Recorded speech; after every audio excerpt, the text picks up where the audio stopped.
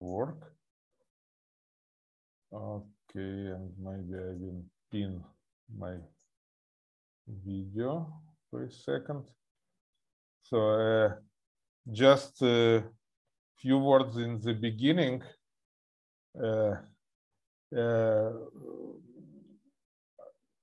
Looking at the questions in WhatsApp group, I have an impression that not all students went to refresh YouTube lectures and our Zoom flipped classroom recordings. And I feel that it's not so good. It's not so good because there are answers to many questions they are asking. And I even may tell you that even more than half will be heavily based on our lectures and Zoom meetings. So I warmly recommend you, if you didn't do it yet, just on speed 2, say, go through all the material and refresh it in your head and put some notes on the paper. In my feeling, this is the most useful and helpful for you what you can do in this last hours before the exam. Okay, and after this brief introduction, let's move to questions. If you have any, and I ask again, I hope that there will be much more responses. Who watched those 2 reception hours of 2 years ago? אני ראיתי. Because they are very informative. They actually the best I did during those years, because not only I give material, but students are so actively participating, then they really go through all the material. So the second thing, I warmly recommend you really to go through those lectures. And one more thing, I published, you probably saw already, playlist of all our Zoom meetings this year. Only meeting 12, we use a recording of 2 years, even 3 years ago, because it was very successful, recording of second meeting on semi-definite, on conic programming. Yes.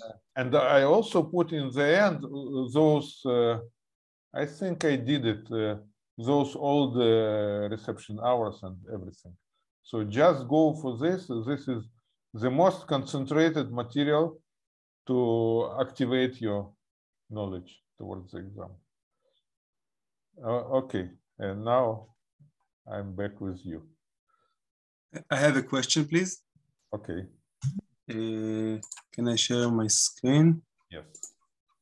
From Moed Bet 2070,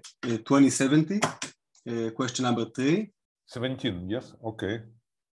And immediately, usually I ask help of other students because saying honestly, I didn't refresh carefully, but let's try to see together. Okay. You see my screen? Yes, and remind us the questions. This is the question. This is the solution. This is the question. But repeat, just explain us the question. Denoting the Athens subspace M. Yeah. And the xk define the argmin by alpha of phi. Yeah. We need to show that the gradient of phi k is orthogonal to the Athens subspace M. Yes, and immediately, just second. Immediately I ask, did you watch?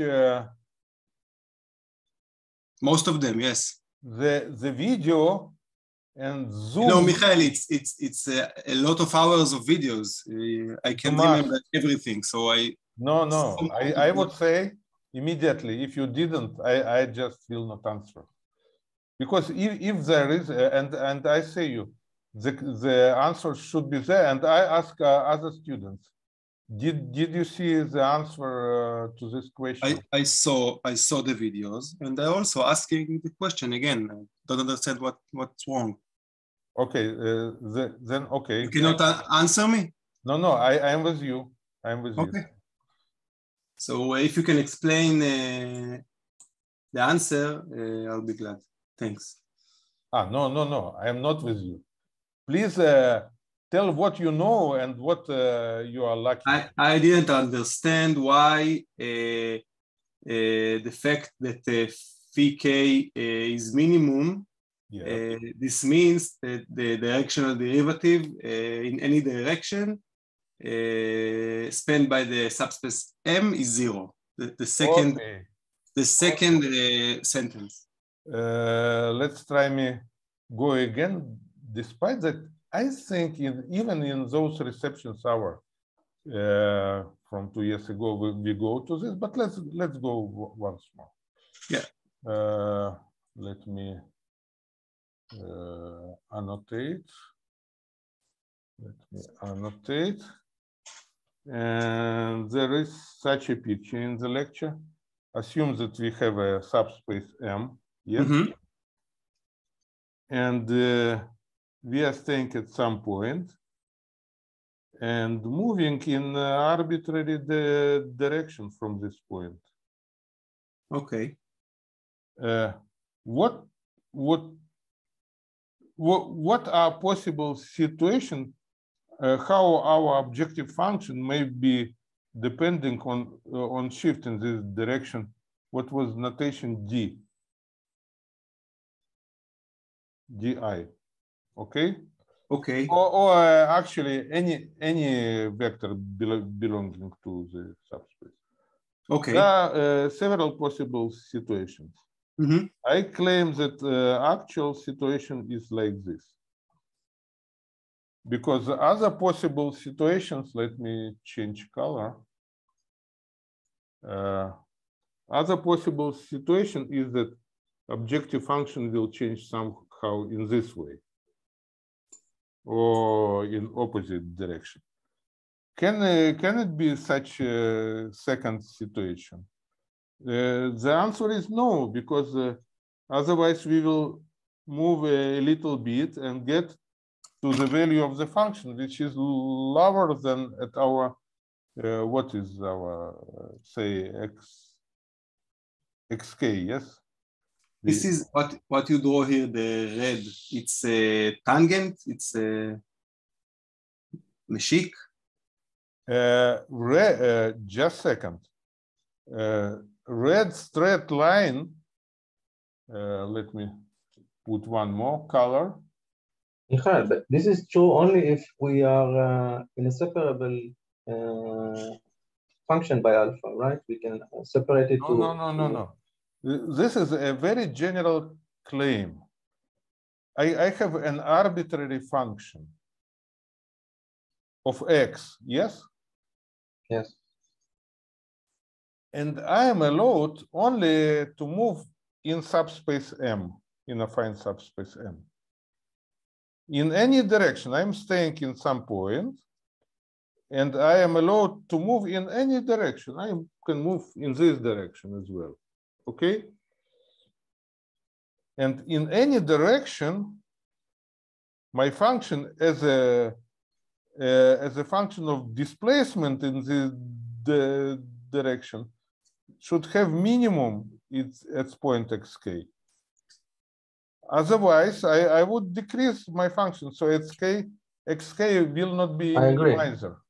I agree. I hope I explained it. Okay. So every point at the subspace is a minimum for every direction? No. If I am staying in the point which achieves this minimum over subspace, okay, this property of my point, that it's minimizer over subspace. What does it mean, it's minimizer over subspace? It achieves the minimal function value among all other points in subspace M. minimum function or minimum value? Minimum function value. Okay. Minimum fee. Yeah. Among all points in this subspace M, it has minimal fee. Mm-hmm. So if I move from this point in any direction, I will not decrease my function. It's by definition of minimum. Mm-hmm. I agree.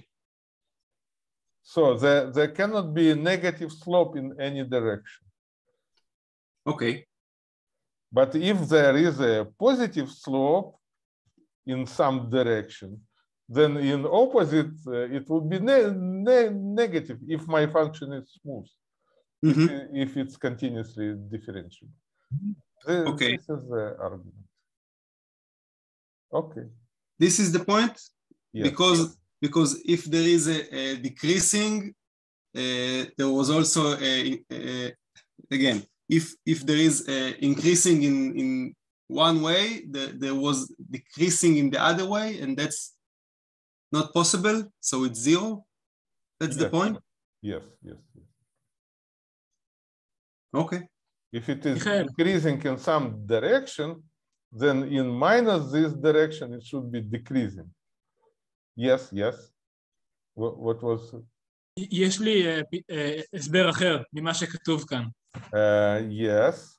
אוקיי, אתה יכול להגיד בעברית ואנחנו נחזור באנגלית, או say in English, up to you.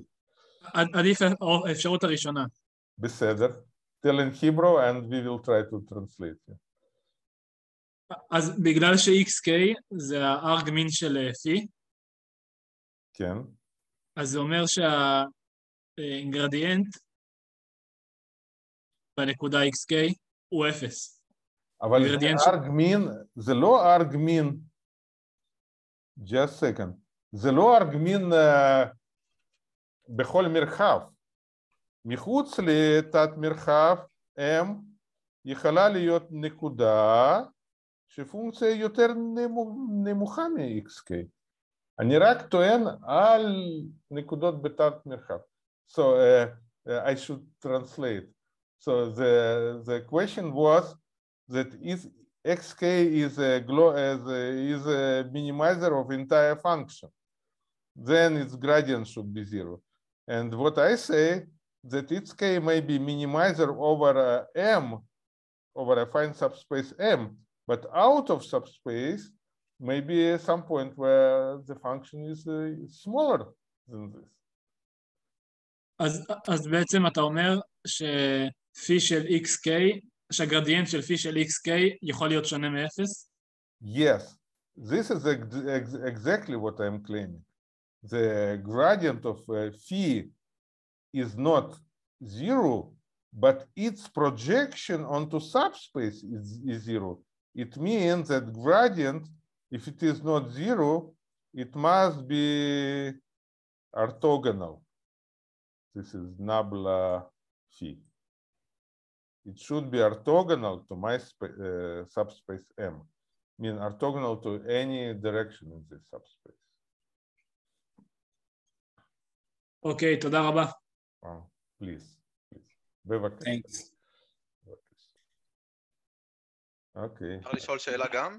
לא על השאלה הזאת. Please, if you may in English, or if not, we will translate. Let's try in Hebrew. Okay. Okay, so I will share the screen. Just a second.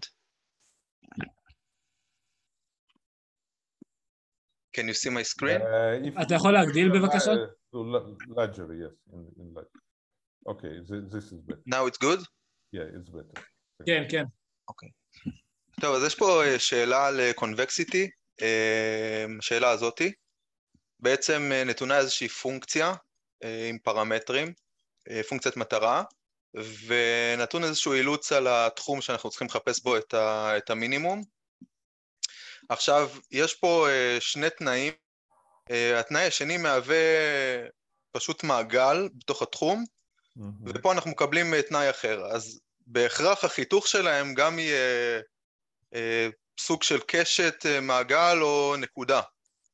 השאלה מה קורה במקרה של נקודה, האם אני יכול להגיד שאם יש לי נקודה אחת, זאת נקודת האילוץ שלי, נקודה בודדת, אני יכול להגיד שהבעיה קונבקסית? Oh, you are asking very interesting question. So I should translate. So if you have a problem, say, with a convex objective function. By the way, I see that this objective function should be convex only for negative. No. Yes, negative beta. No, you have here beta cube. Okay, even with objective function. Keep the sign. Yes, it keep the sign. You. Sorry, it's linear. Okay, with negative beta, it's okay. So the question was, if we have constraints which look non-convex, at least one of them, the second constraint, may it happen that feasible area is convex? And then you can claim that the problem itself is convex despite that it looks like non-convex. By the way, there is an entire field which is called hidden convexity. And Professor Aaron Bental, who was my advisor, PhD advisor in Tassiya Vaniguli in industrial engineering, he is a world expert in this area of hidden convexity. He succeeded to show many important engineering and scientific problems that they are actually convex despite that they look like non-convex. Okay, so let's look together. You say that this is really the case, that those two constraints have only one point in the intersection?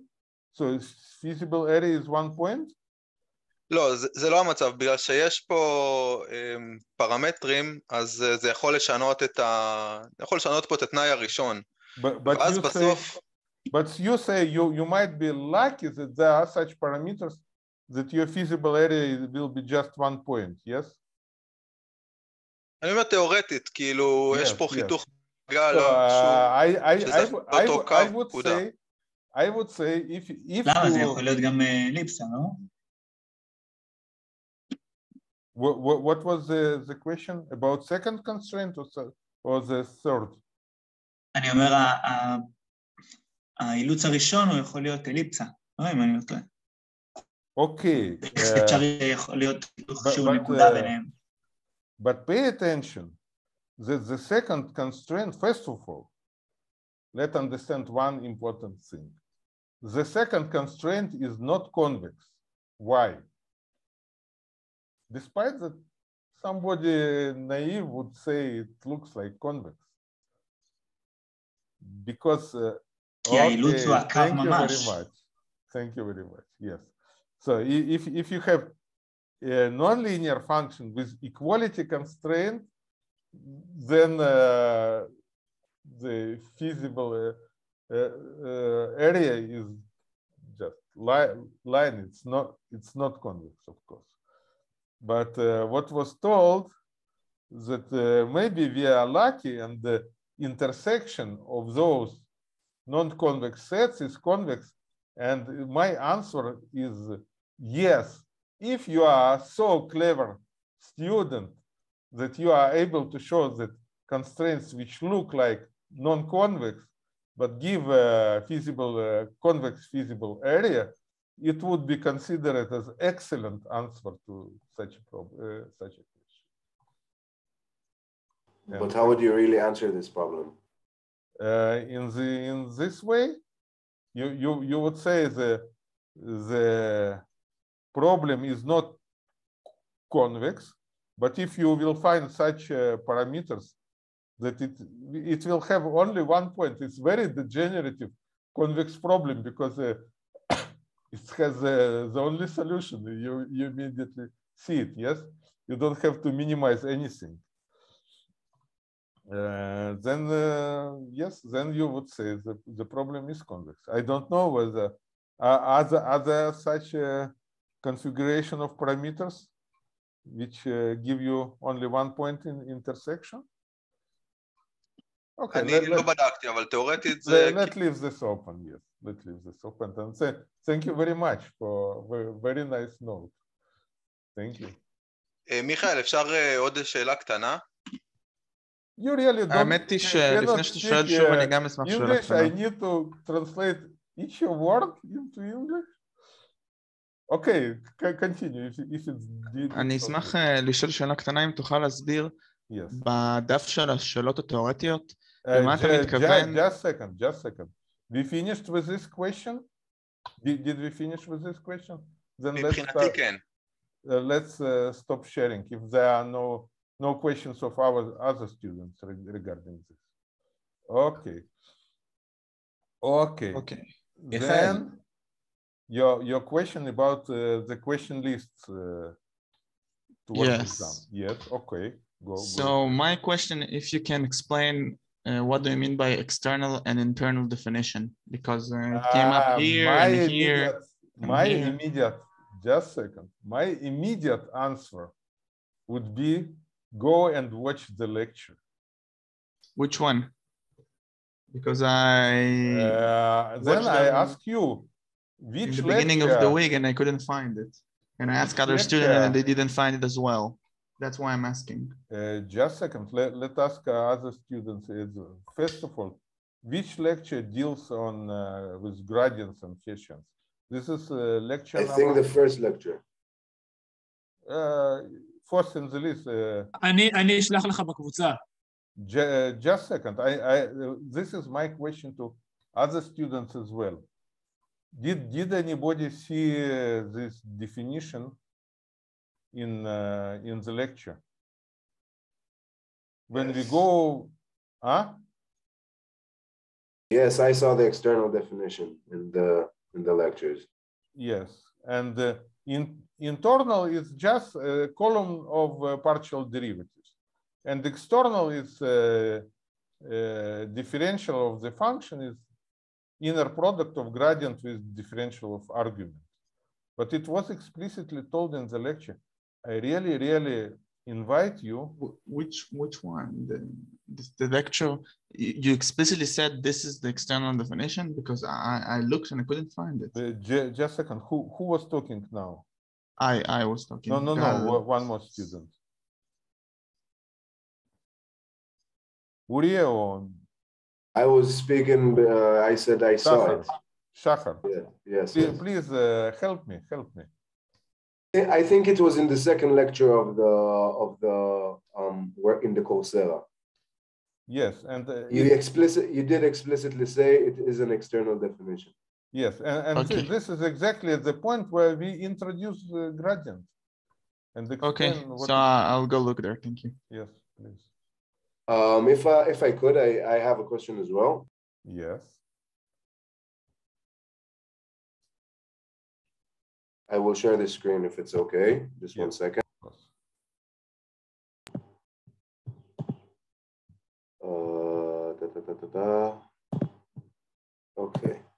Okay, so it's concerning the same exam that we asked about. I have 2 questions. Would you like a little bit increase?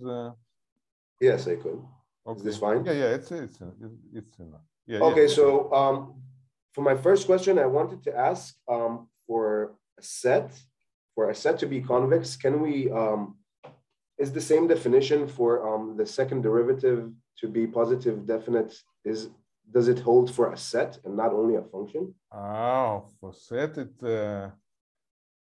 it's more challenging. You can try do something like this, but think about even about sphere. What is its second? Even about circle together with its internal part or sphere. Exactly. What would you say? Its second derivative. You should right, define somehow in parametric form. Yes. You can try to investigate. We didn't study this in the course, but you can try to investigate, and if there is functional characterization, okay, I would say also in this way, your set may be a sub-level set of convex function. Right. It's one of things. So in order to solve this question, I would do the same as I do for a regular function. And if I have, and that's a big if I have some explicit form that I can express the second derivative, I can assume something about it. Just a second. Can you point which this formula? Right here. To show that this, just a second. You want sufficient conditions on the parameters that provide convexity. Just a second. Just a second. One simple way would say, if you have conditions, some function smaller or equal than 1, then if this function is convex, then set is convex. It's not necessary, it's sufficient condition. So it's like a set of points that satisfy this function? Okay, once again, just a second, I will put maybe my mark as well. If, it's black, I should take other color. If you show that this function is convex, then of course the constraint is convex and the area is convex. But sometimes, maybe I will change color. Sometimes you may have so-called quasi-convex functions. For example, even this function of one variable, it's not convex, yes? Right. But if you consider any sub-level set, it will be interval, yes? Yes. And the interval is convex set. And the same is easily extendable to two-dimensional function of two variables. You can rotate this body, yes? Okay, I understand. So it says very interesting thing. And in the book of Stephen Boyd, you may find the notion of quasi-convex functions and even techniques that allow to solve numerical problems, minimization with quasi-convex functions. And thank you again. We have very nice questions today. Thank you. All right, thank you. If I could, there's just one other question. I should remove my drawing. All right, yeah, if you can. It's concerning the second question here. Yes. Okay, so for the first part, they ask if the problem is convex, and from differentiating the objective function twice, it can be seen that it's not PSD, it's negative definite. Yes. Therefore, it is a concave function. Concave objective is convex constraint. So it's not convex optimization problem. Right, so it's not convex, but one thing I did see after solving everything and finding the dual problem and solving the dual problem, I saw that the dual problem provides the same result as the primal problem, although this problem is not convex. So I was thinking maybe it's because it's strictly concave, we can do minus and do the max on the minus, which is a convex function. That why it holds? I don't understand why it holds. Yeah, Shahar, thank you again for very nice question. Of course. It's not because the objective function is strictly concave. It's because objective function is concave quadratic function, and the constraint is convex quadratic constraint. And this is exactly one of very important areas you would not believe that Professor Aaron Bental studies for many years, and they they have very nice consequences. So this is a problem with so-called hidden convexity. It really possesses strong duality, and you're right. You may solve dual problem as a convex. And even more than this, I tried to learn this many years ago, and I forget many stuff. But if you take dual problem, again you get convex problem, equivalent convex problem in primal variables. But this is not very intuitive, as we learned that for strong duality to hold, the problem must be a convex function, and if we have a concave and a convex. Yes, I agree with you. It's not intuitive. It requires separate deep study. Okay, so only by yes. Actually, only by solving the dual problem we could actually see that strong duality holds. Yes, you solve dual problem, you substitute, you check KKT condition. It's one of straight way, and other ways around. But I should mention there was a question on WhatsApp.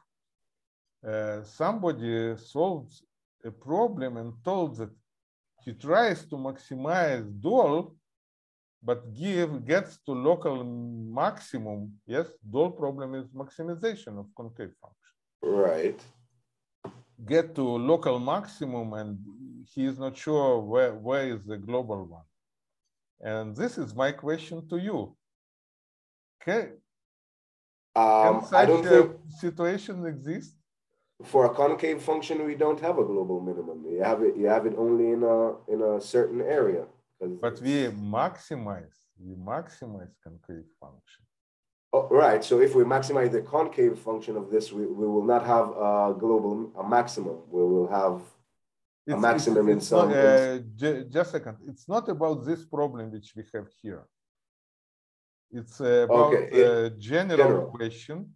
It's about general question. How can you give me more space for writing? Can you remove the right, yes, and remove the right hand part of the world auxiliary? Where? To remove right column of the tool section. Oh, right. Tools. Just put mouse on the cross.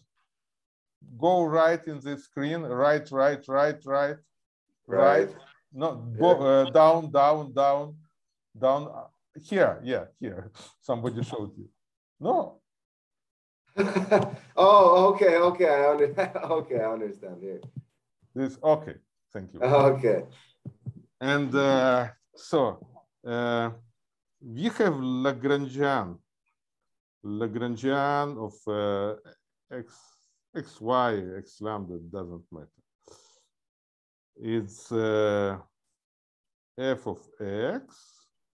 For example, we have problem with inequality constraint.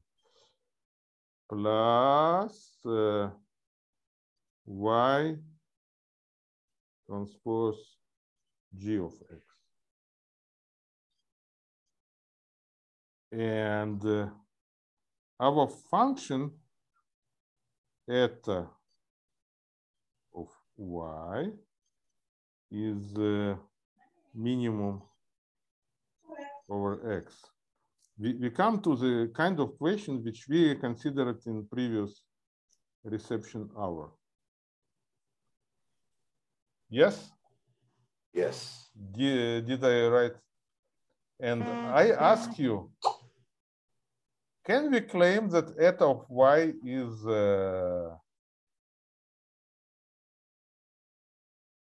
concave, actually? I will give you a picture. If I have several linear functions, yes? And I take minimum of them, let's change color. And I take minimum of several linear functions.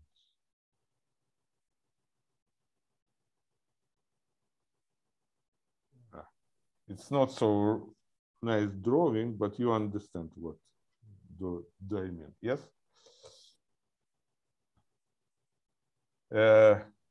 We see that this minimum, we see from the picture, but it can be proven. That minimum of set of concave function is the same that we learned in other place in our course, that if we have several convex functions, yes, we have several convex functions, and take maximum, yes. Be a concave. This function is convex, yes? Yes.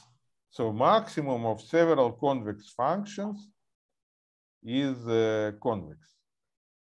And the opposite is just with minus sign. If I take this situation with minus, I will get minimum of set of concave functions.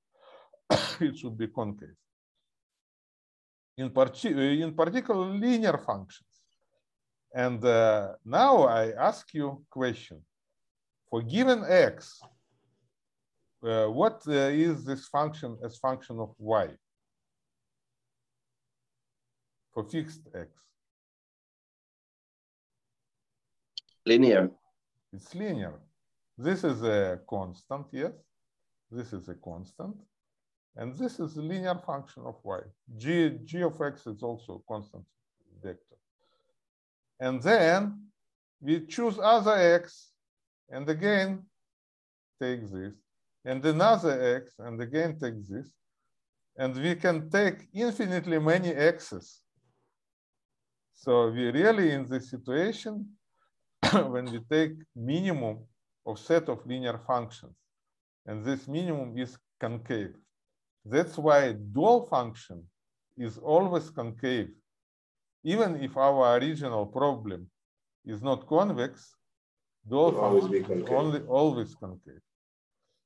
The only question is whether, just a second, only one word and I will give it. The only question is whether if we solve dual problem, whether we will get to solution of primal problem.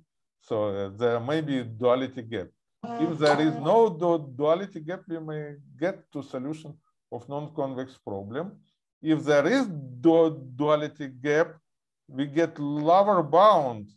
It's so-called relaxation of convex optimization problem, and it's widely used in numerical optimization, a relaxation. Thank you very much, Michael. אפשר לשאול שאלה על השאלה הזאתי? Of course, of course. מי שמשתף את המסך, אתה יכול לעלות קצת למעלה? בטח. Just a second, before you move it, let's finish with this and ask whether there are questions, because I should remove my drawing. No problem, yes. No problem. לי יש שאלה בהקשר הזה.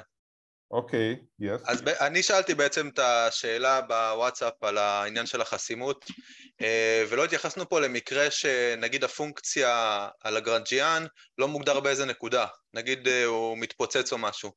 אז מינימום של פונקציה שלא מוגדרת, גם לא מוגדר שם, אבל מסביב זה יכול לשאוף נגיד לאינסוף או למינוס אינסוף, ערכים לא סופיים. Just a second, yes. I want to translate your question before answering. So the question is, what if Lagrangian is not everywhere defined? You mean there might be x's where for y it's very nice function, yes? If g exists and f exists, as function of y it's defined. There may be a situation that for some x's, Lagrangian is not defined, yes?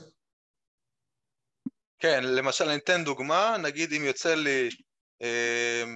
יצא לי נגיד x שתלוי בלמדה בצורה הזאתי, ואם אני מציב ערכים של למדה שקרובים לאחד. Just a second. Lambda is something else or it's our y? Y. Lambda is the y here. Yes. Yes.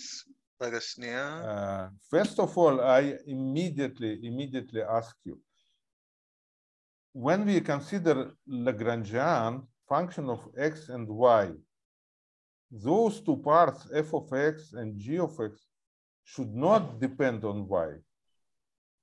Otherwise, it's not normal Lagrangian. Yeah, I think he's referring to the transition to the dual problem. Yes, he minimized and by x, and he got a function of x as a function of lambda. So you're asking, how do we do this technically? But before we are finding this problem, we understand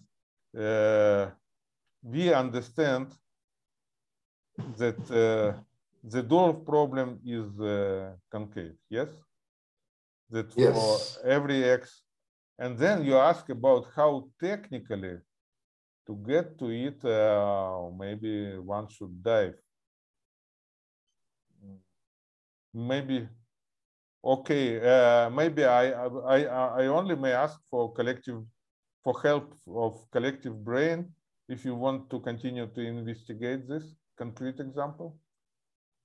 Or I have another related question, Michael. yes. Just a second. We should decide with this. If it's very technical, maybe we'll postpone it till end, and then people who are willing to participate in brainstorming, we will do it together, okay? מיכאל, את האמת שאני שואל את זה בשביל כמה אנשים, כי יצא לנו את אותה תשובה, וזה לא מסתדר מבחינת הדואליות. קיבלנו שהפונקציה הדואלית, eta היה שווה eta של למדה, שווה משהו בסגנון הזה. והיא לא פונקציה קונבקסית. Just second. הבעיה שהיא לא קונבקסית, הבעיה שהייתה שהיא לא קונבקסית, מלכתחילה זה הייתה לא קונבקסית, נכון? No. Once again, even if primal problem is not convex, as we understood now, the dual must be convex. Concave. And now your question is this first term, is it convex? It may be convex for lambda smaller than 1 or bigger than 1. For lambda bigger than 1, it is convex, yes? Yes, we check that. Okay. You know, it's rather technical. In any case, let's postpone this question to the end of our meeting, and we will return to it together, okay? Okay, no problem. Not to hold other people. Okay. Yes. About this problem. Yes.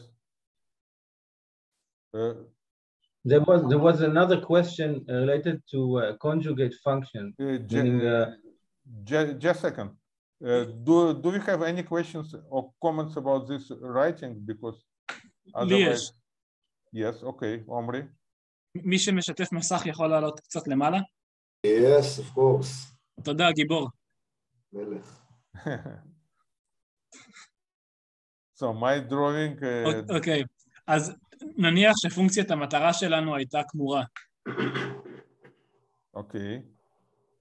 ובגלל objective function is convex, yes. ובגלל שמדובר במעגל והמעגל כמור. Yes, and the circle is also convex, okay. אז כל הבעיה הייתה כמורה, נכון? Yes. The problem would be convex. If the objective and the constraint is convex.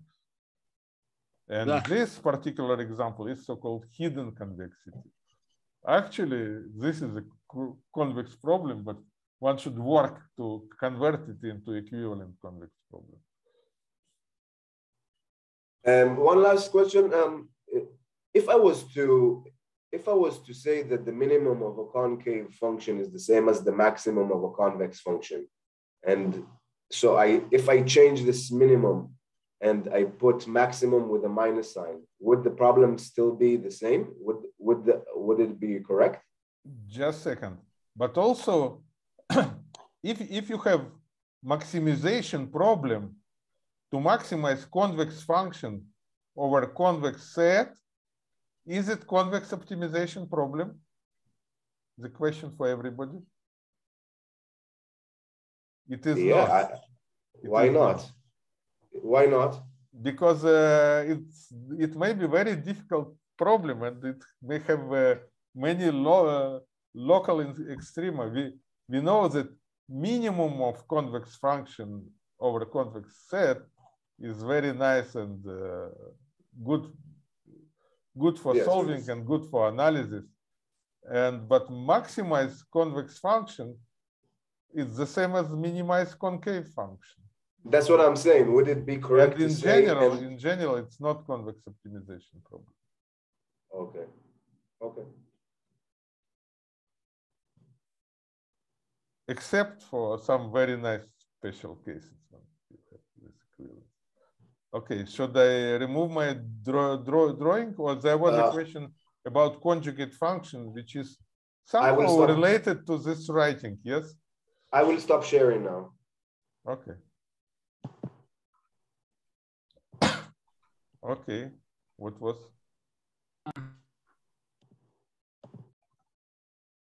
לנו יש שאלה על גרף חישובי.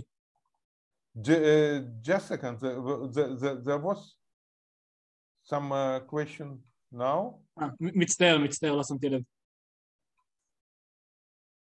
Omri, or who wanted to ask? Okay, so about your question is about computational graph, yes? כן. Yes. אני פה עם עוד מישהו, הוא ישאל את השאלה. בבקשה.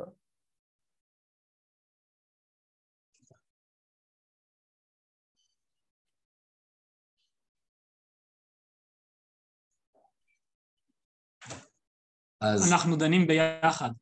אוקיי. בעיקרון יש הרבה שאלות שבהן צריך לצייר איזשהו computational graph, ואז לחשב גרדיאנט with respect to איזשהו משתנה, על גבי ה-computational graph. גם שלחתי לך על זה מייל, מיכאל. Just a second, I should translate. There are many questions about to compute gradients over computational graph. Yes. Yes, I'm with you. ואנחנו רואים בפתרונות שיש הרבה פעמים ממש תרשימים שעליהם מציירים את הגרדיאנט בכל שלב, עבור כל... Okay, this is generally used in neural network community, but also in computational differentiation. But I give you very general recipe, yes, in my lecture. שהוא שונה פשוט מהצורה הזאת. זאת אומרת, בצורה הזאת... I don't know, I am telling you immediately. I know my recipe, and I even ask you to know my recipe because it's very general and very straightforward. And I want you to use it for those examples, not to follow their solutions. Forget about their solutions and go to the picture. If anybody has picture of computational graph from the lecture, and try to go to this. Yes, to go. Yes, exactly. You do computational graph, and you put the dx on the left, and dy, and you immediately get a product of arbitrary vector with Jacobian. אז להשתמש בשיטה הזאת שאתה מציע ככה, זה לגמרי קביל במבחן, ואפשר גם ככה, זאת אומרת, זה עדיין נכון והתוצאות טובות. Strongly preferable.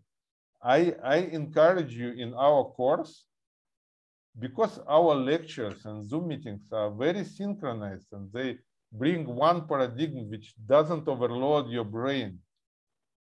To solve everything in this paradigm, it will be easier for you, and the knowledge will stay with you for longer. Okay. Try to Okay. solve in this paradigm. But it's acceptable if we do it this way, like It's it's shown now. acceptable, but I will not comment. And I even encourage you, if you may spend some time and rewrite it in the way we do it in the lecture, it will be The only difference is the weight on the edges or not. If correct me if I'm wrong. Just a second. I see this way as it's shown now more intuitive. I don't know. I don't know. I ask other question. Are you free with the method which was presented in the lecture? You must.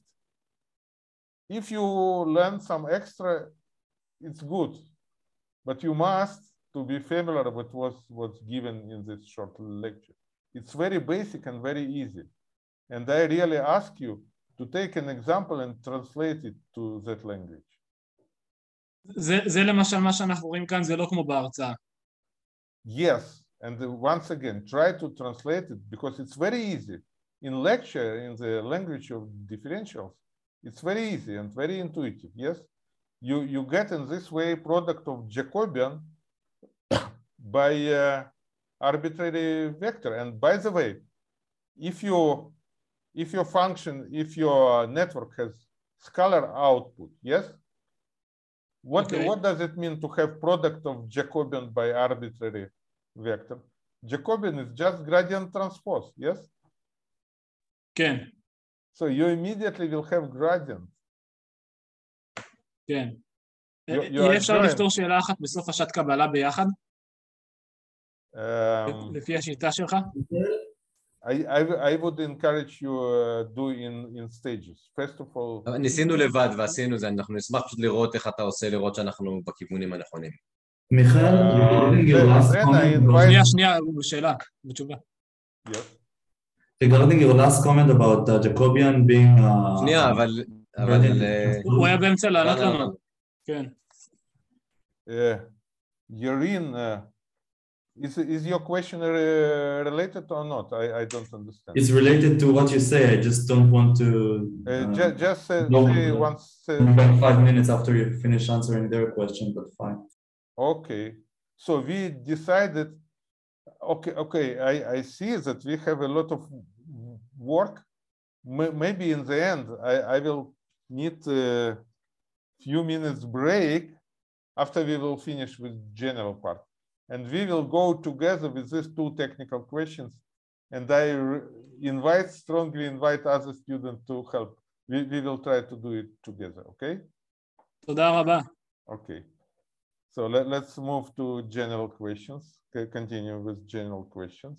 So you said about Jacobian being gradient transpose. I thought it's only true for scalar functions. Like if it's a vector function, it's not true, right? Yes, of course. Okay.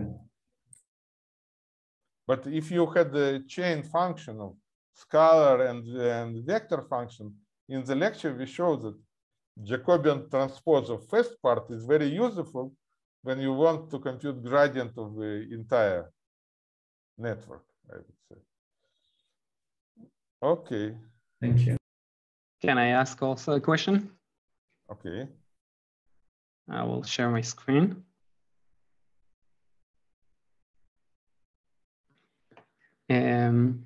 So here you develop the gradient of the trace on a phi function.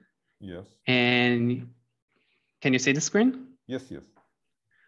Okay, and you moved from the 3-time trace of dA square to this to the inner product of dA with the 3a square transpose. But when I open it by the definition that is right here, I get exactly the opposite. It's dA transpose 3a square transpose. Actually, when I developed it from scratch, it's the same. Yes. Why is it the same? Because I got exactly the opposite. Let's try it together. Just hold this slide. Just hold this slide and If A is symmetric, it's true, but if A not symmetric, about, it's not true. No, just a second. We have some general things. Trace AB is equal to trace BA, okay? It's for general matrices.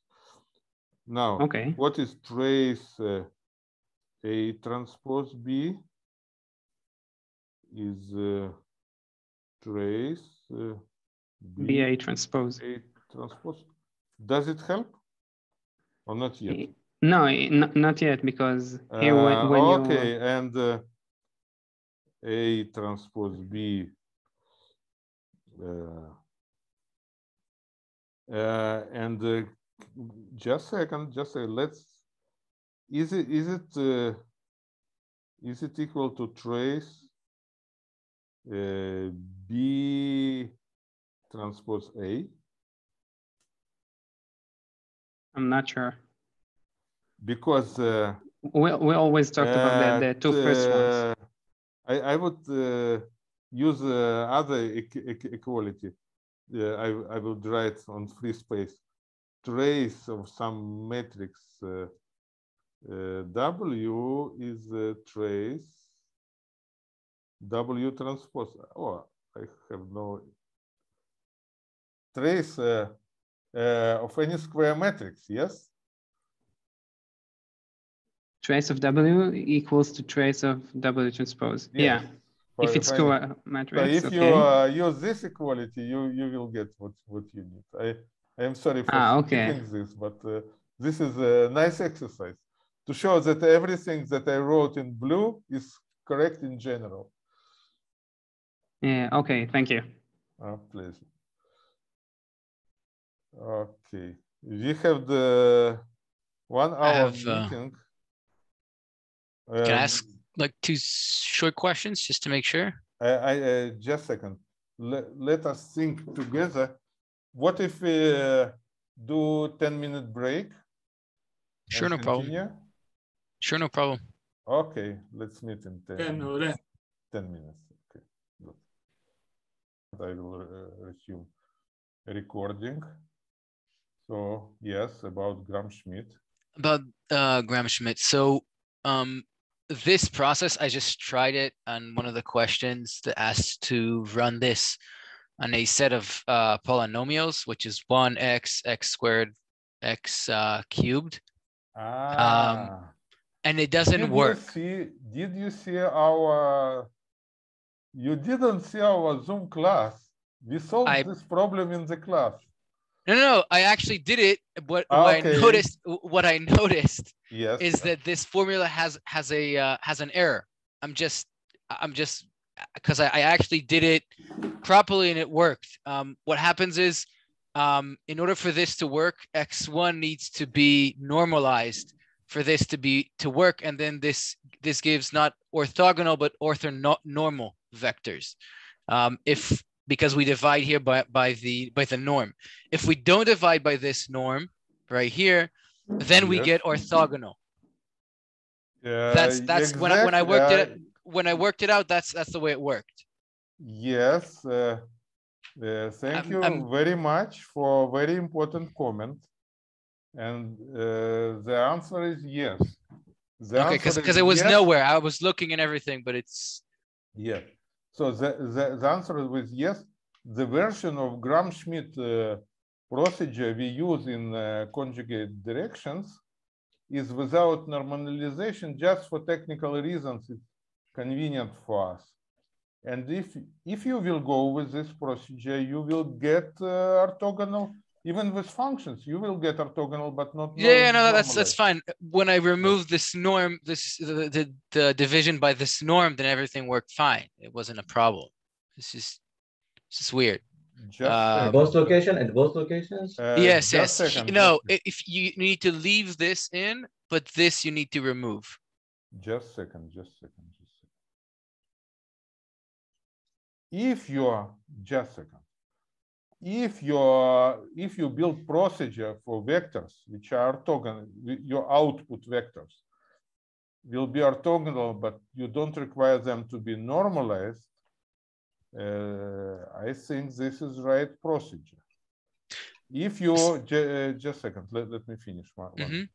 If you require them to be normalized, then you put also normalization as part of procedure. And tell again what I'm saying is, for it, because we didn't normalize this, then this should not be in here, and this should not be in here. You mean it doesn't matter, yes? No, it matters, because if you do divide by this norm, and you do normalize this, because you didn't normalize x1, then you're getting a situation where after you finish the process and you check, then you get that the vectors are not orthogonal. Just a second. Okay. So assume that you use normalization. So your y1 is not just x1. It's x1 divided by the norm of x1. Yes. This is just a second. This means that norm of y1 is equal to 1. Yes, exactly. Then it doesn't matter whether you have it in the second row in denominator or you don't. Exactly. That's fine. What I'm saying is, if you don't write this little piece here, the division by the norm of x1, then this doesn't hold. That's all I'm saying. After a lot of iterations through the process. So again, if you do normalize, it work. If I do normalize, it also work. If I do normalize here, right here, it works fine. If I remove this, if this is like this, if I just write this, this what is written right here doesn't work. No, it should work. It just I can show you the example. It doesn't work. Let's think together, and I even will ask help of other students. I can show you the calculations. It just doesn't work. Let's go step by step. First of all, one step before your calculations. This procedure, without normalization, will it give us the set of orthogonal vectors or not? I think so. I think yes, but this process, the way it's written right now, doesn't give orthogonal vectors. Just a second. Let's think together. I should. Because you just play with the direction, with the magnitude of the direction. The direction is still the same. No? Pay attention that this vector is always normalized. Yes. Which vector? Which I circled now. This is always normalized. Yes. And this is always normalized. So if y1 is not normalized, my question will be y2 orthogonal to x1 and to y1? If we don't normalize y1 right here, then yes, y2 will be orthogonal to y1. Yes. If we follow by this formula. If I remove this, if this isn't written. No, if you go with this formula like it is written. No, I can show you the calculation. It doesn't work. It's not orthogonal. Let's put it in the end. I am afraid that there is some mistake. What are opinions of other participants? I need your help. I need help of audience, in this television show. I take my bonus help of audience. I don't think the norm should really matter because. So I'll explain. Sorry, Shachar, that I'm just because after a lot of this has taken to be about 4 hours of calculation. Let's postpone it to. Yeah, I'm sure.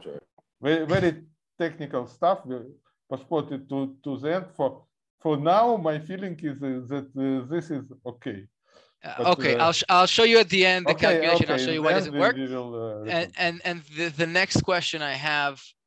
Wait, let me just remove. I should remove my. Yeah, it's fine. And then the next question I have right here. So what we're doing here is we're trying to minimize this, and we're saying that the sum, that the minimum of a sum is the sum of the minimums. But alpha doesn't have to, oh wait, this is alpha. So the alpha here, right here, doesn't need to be positive. It could be negative. It doesn't mean whether it's positive or negative. And that's my question. Just a second. Let me partially answer, and then you will return to your question. In the bottom, where is my v? Yes. If you have arbitrary function of many variables, which is a sum of functions where each of those functions depends only on one variable. This is very general claim. It doesn't depend on structure of every particular function. Minimum of the sum is sum of minimum, because every minimization is independent on any other minimization. I'm just, this is where I'm having a problem with that exact statement. That's the statement I'm having a problem with. Yes. That I'm not understanding. Let us take example. Can you provide me white piece of whiteboard space anywhere? Just move on some slide which is less loaded. Let me find one. Maybe here. Okay. In if this corner. Is enough. Okay. Let's do this. Okay, it's enough. Thank you very much. So, if I have f of x, x1 squared plus sinus x2 plus exponent exponent is not good because it doesn't have minimum. Yes, so I need, how do I undo here? Okay, plus I don't know, cosinus of x3. Okay, the only difference I have. Sorry, just a second. I have problems with my writing. x3. Just a second. Let's go step by step, because it not only serves you, it serves all other sure, students. No problem. So we should put things in nice way that students will get this. Sure thing. If I choose x1, which is, if I choose some good x2 and x3, yes? And choose x1, which is not minimized. Actually, here it's 0, yes? If x1 is not 0, I will increase the total result, yes? Okay. It's best for me to choose x1 equal to 0. You agree? Independently on what is choice of x2 and x3. Okay. So it says, it's illustration, that it's good for us independently, and each term, if I already found x1 and x3 and ask what x2 should I choose? Of course, I will choose x2, which minimizes sign. Which is x2, which x minimizes sign? That would be minus pi, half pi. Yes, yes. Thank you very much for remembering school mathematics. Okay. Do you agree that our solution. So we will write it explicitly. X1 is 0, yes. X2 is minus, say, pi over 2, yes. And X3 will be minus pi. Is just a second. Cosinus of pi is minus 1, yes? Okay. Pi minus pi, same thing. Or pi or minus pi, yes. Do you agree that this is, you know, it's always very useful for brain to take an example, then your intuition developing. Do you agree that this is actually minimizer of our f of x? Yes. Okay. So this is general statement. If I have sum of functions, each of them depends on particular other variable, then I just minimize each of them and take sum. Is it okay? So if I have yes, I'm trying to wrap my head around it for a second. I just write it. Sum of phi of x. If I want to minimize, yes, it's equal to sum of minima of phi of x. This is general statement. Let's put some line around to separate.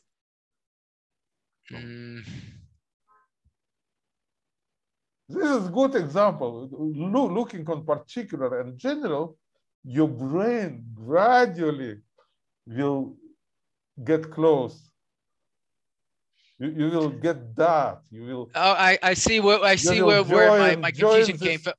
Yeah, I can see where my confusion came from. Knowledge with your internal you. No, okay, I get where I understand now where my confusion came from. Okay, I saw it as something else. No, please explain. It's also good. You know, I just psychological meetings. It's just I was seeing it as you could take the minimum of two. Sorry, just a second. My writing was bad. Xi here, yes? Yeah. Yes. It's actually an alpha I times alpha I, but sure, no problem. It's the same thing. I guess my confusion came from the fact that I could choose, like, if I take different numbers as alphas, I can get to a certain minimum, which I'm bounded by, and then, but if I take them separately, I may be going. I get a lower minimum, but I'm getting confused, I guess. That's where my confusion came from. I guess I didn't write it down with an example, and then that shows, like, the example shows the numerical example is useful. Okay. Yes. Thank you very much. Thank you very much. I really thank you for those questions, because they help other students to start living with this stuff.